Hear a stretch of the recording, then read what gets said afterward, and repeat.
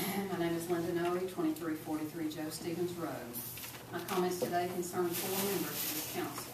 Just over a year ago, council members LeBel, Garrett, Center, and Bivens, joined by Councilman Jinks, opened the agenda for Mr. LeBel. Mr. LeBel then made a motion that the city request and join with Morristown Utilities Commission in filing a complaint against me with the Board of Professional Responsibility. Of course, at the same time, I was opposing the new McGuffin law that was going to overturn and did overturn a part of the 2001 MUC referendum. Mr. LeBel said the basis for the complaint was an affidavit by Christy Batts of the Clarksville Department of Electricity. In her affidavit, Ms. Batts referred to a call that I made to her on December 7, 2011, where I identified myself by name, and she assumed because I mentioned that I was from Morristown that I must be employed by MUC. As is often the case when one assumes something, Ms. Batts' assumption was wrong.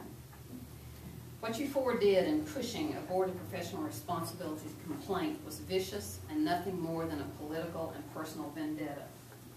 You have no sense of decency, you can't deal with facts or opinions different from your own, so you attack the messenger.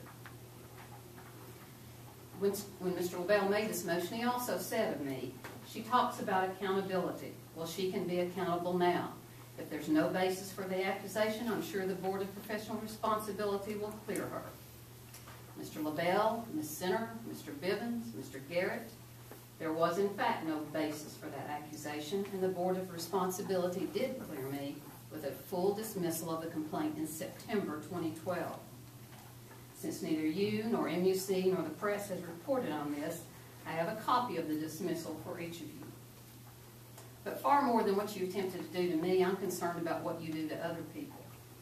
At the same time that all this was going on in February 2012, you were also voting, you four, for an ordinance to reduce the speaking time for citizens at council meetings from 3 minutes to 2 minutes, and to make all the public comments, other than public hearings, at the end of the meeting after all votes have been taken.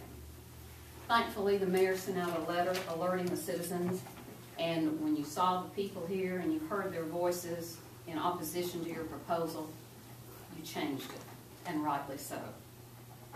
And of course, this is the same group that voted for the McGuffin law to change what the part of the referendum you didn't like that was passed in 2001 by 72% of the people, and ended up with an incumbent state representative losing his job.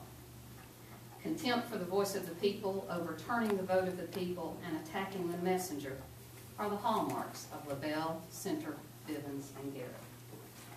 I appreciate you passing this out, please.